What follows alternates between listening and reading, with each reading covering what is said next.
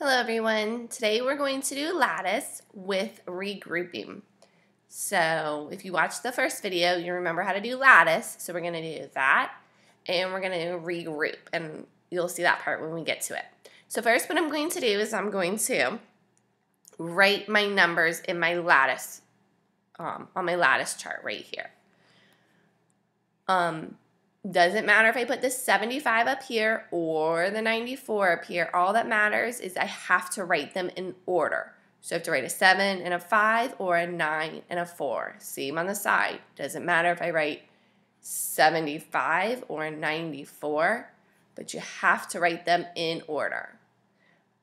I tend to put this number up top and I tend to put this number on the side, but again, it doesn't matter. You guys can try this and do it the opposite way I do it and see if you get the same answer.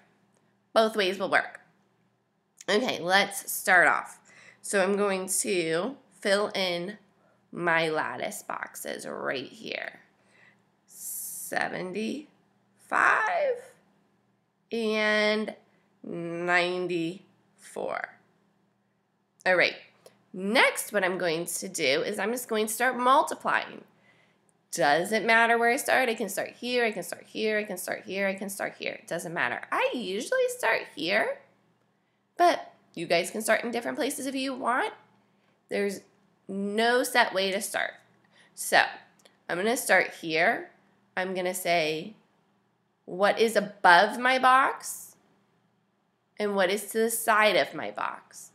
Above my box is a 5. To the side of my box is a 9. So 5 times 9 is 45. All right, one box down, 3 to go. I'm going to move to this box. 7 times 9. I look up and I look over. 7 times 9. 7 times 9 is 63. Halfway done with these boxes. I'm going to move to this box right here. I'm going to look all the way up to this number right here. And I'm going to say 5. And I'm going to look over and I see a 4. So 5 times 4. 5 times 4 is 20. All right, next what I'm going to do is I'm moving to this box right here. I'm going to look up and I'm going to look over. When I look up, I see a 7. When I look over, I see a 4. 7 times 4 is 28. All right, next step, what I do is I'm going to cross these off. Cross them off, cross them off, cross them off. The reason why we cross them off is because we don't need them anymore. We are done with those numbers. Now all we're worried about is these red numbers in this inside the box now. We're not worried about any of those outside numbers, so that is why I cross them off, so we don't get confused. All right. Now, this part is important. You have to go in the correct order. We have to start right here and work our way this way. We can't start here, we can't start here, we can't start here. We have to start here. That is very important. If you don't start there, your answer could be messed up. And in this problem, it would be messed up. So make sure every time you start right here. And now what we're going to do is we're looking at it on the diagonal, like this. So in this diagonal, all I see is the number 0.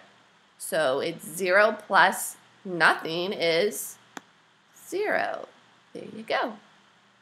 Now we're going to go to this diagonal. So 5 plus 2 plus 8. I'm going to do my 8 plus my 2 first, which is 10, plus 5 more is 15. Oh my goodness, 15, 2 numbers. Don't worry about it. Remember, I've told you guys you just put the 5 here and you bring up the 1. So 8 plus 2 plus 5 is 15. I just put the 5 here and bring up the 1. So now this number 1 will be added with all these numbers. So don't forget that 1 right there. 1 plus 4 is 5, plus 3 is 8, plus 2 is 10. Oh no, here we go again, 2 numbers. Remember, don't worry about it, just put the 0 there and bring up your 1. Let me tell you it again. We're going to do this 1 plus 4 plus 3 plus 2 is 10. So we put the 0 here and you bring up the 1. 1 plus 6 is 7. So your answer is 7,050. And don't forget your comma.